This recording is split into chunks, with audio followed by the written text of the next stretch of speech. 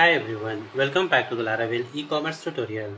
In this video, we are going to learn about products filtered by price. So let's see how can we filter products by price. Okay, so for that, go to the shop controller. So just go inside the directory, http controllers, and let's open the shop controller. And inside the index method, let's create here two variables. Okay, so right here dollar first variable for minimum price, so minimum just write here the min underscore price is equal to uh, let's the min price value from the query string, so just write here request arrow query, and inside this just pass here the key min. Okay, and use here the ternary operator. So first check the min value, if value available then pass here the value min value. Okay, otherwise set here the default value which is 1. Okay, uh, now let's copy this and add here for max price. So change here the variable name max price and also change the key max. Okay, and set here the max value, let's say max value is 500. Okay,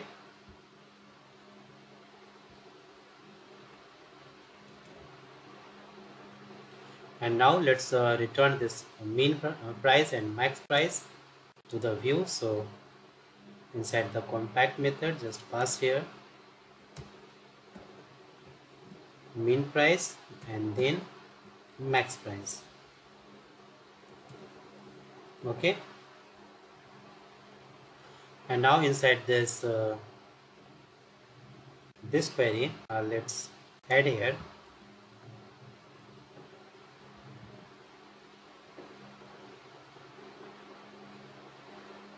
a where condition. So after this I'm just going to add here the where.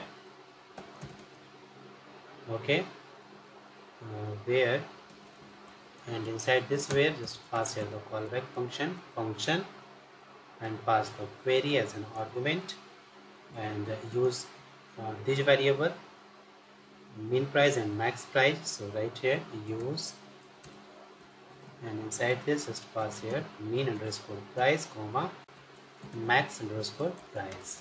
Okay, and then add here the curly bracket and close the curly bracket, and now inside this add use here the where between and or where between condition with the query. Okay, so right here query arrow where between and pass here the column name regular underscore price, and inside the big bracket just pass here the first min price comma max price.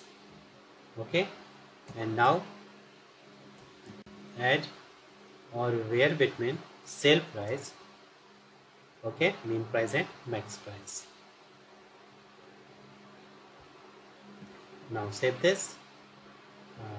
It's showing an error where. Okay, just remove this comma. Okay, now save this.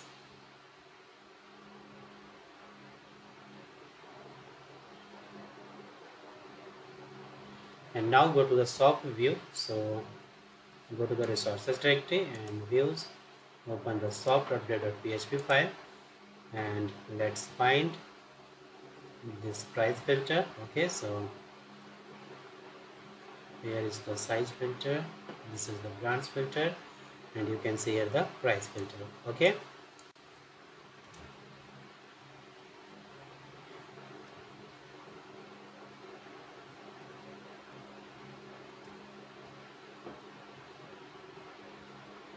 and now inside this, inside the mean price, let's add here the $1, and max price just add here the 500. Okay, and now here inside the data slider value, just to display here, double curly bracket, dollar mean underscore price, and here max price. Okay, so right here double dollar max underscore price. Okay, and data slider max, just set here the 500.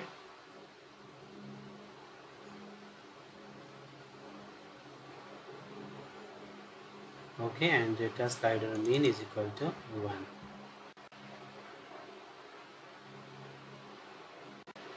Now save this, and now inside the filter form, let's add here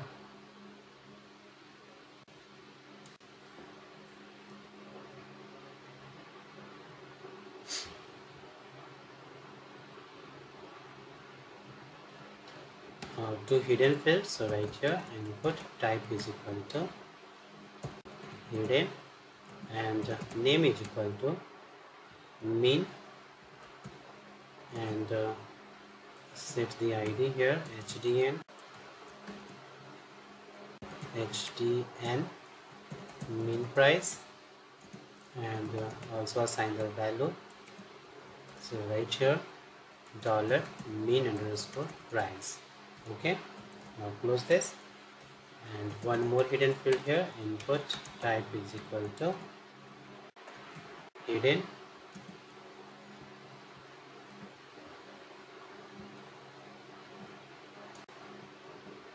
type is equal to hidden, and name is equal to max. Okay, and ID HDN max price, and assign the value here, double quote, double curly bracket, dollar max price. Okay, and now let's close this hidden field. And now inside the function, let's add here event, bind the event here. So right here dollar big bracket, name is equal to what is the name, so let's find the name. Okay, price filter, this one, price range. Okay, so right here name is equal to price range, and bind the change event. So right here on change, add the callback function, and inside this let's create here two variable. First mean is equal to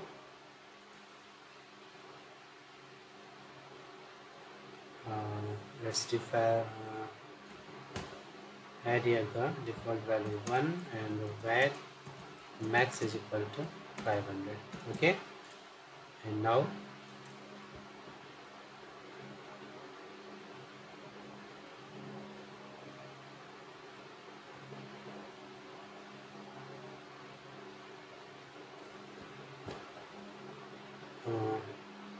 on change event, just assign the value from the price range slider. Okay, so right here dollar this dollar this dot val, and just split the value by comma. Okay, so first part is the minimum value, so just access the 0 index, and now let's copy this and paste here, and let's access the second index, which is the max price. Okay, and then add this comma in single quote. Okay, this is the separator,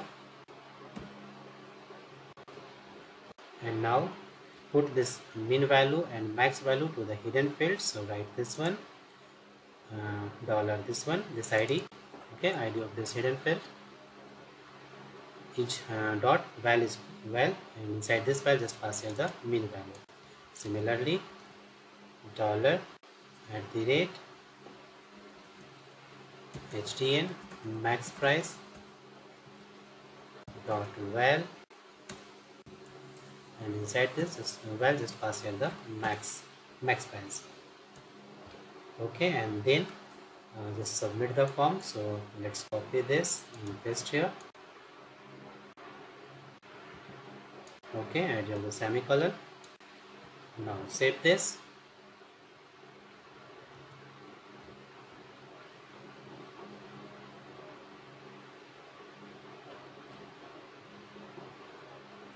Okay, now it's done. So let's check.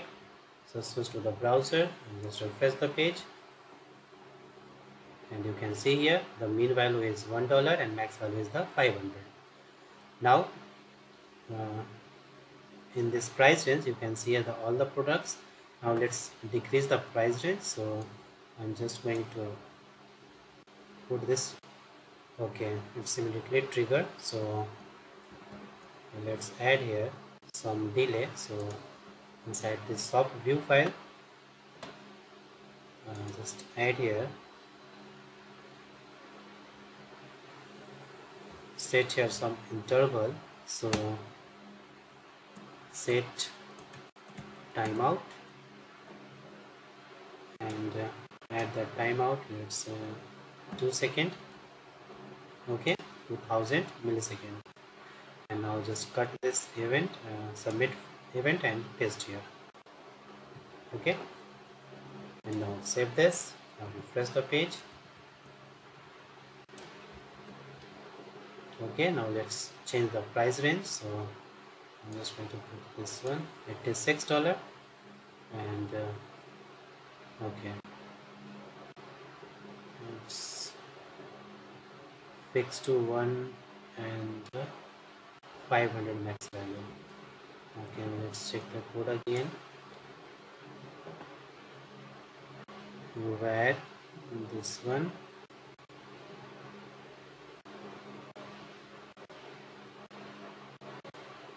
mix and main price and max price.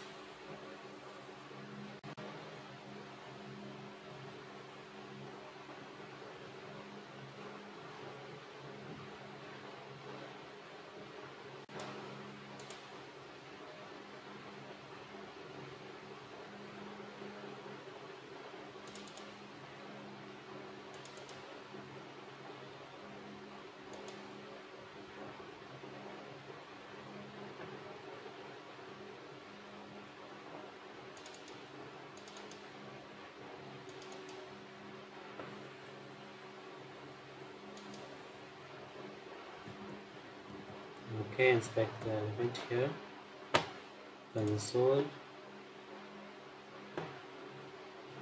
and let's change the value. Okay,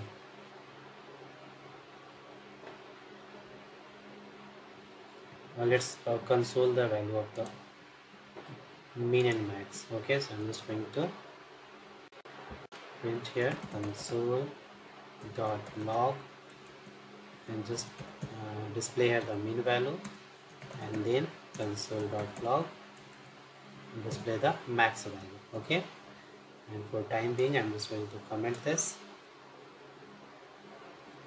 Control C. Okay, and now refresh the page. Okay, now let's change the value. Okay, it's working. Minimum 1 and max value is 186.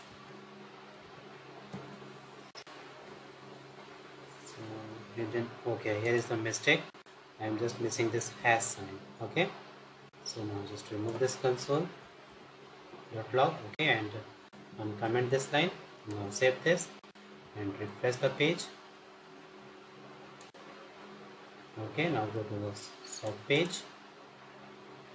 Now change the max price value. Okay, and set to the 91. Okay, and this time you can see here the one product between this price range. Okay, if I increase the range, let's say 161, one product, 231, it's showing the two product. Okay,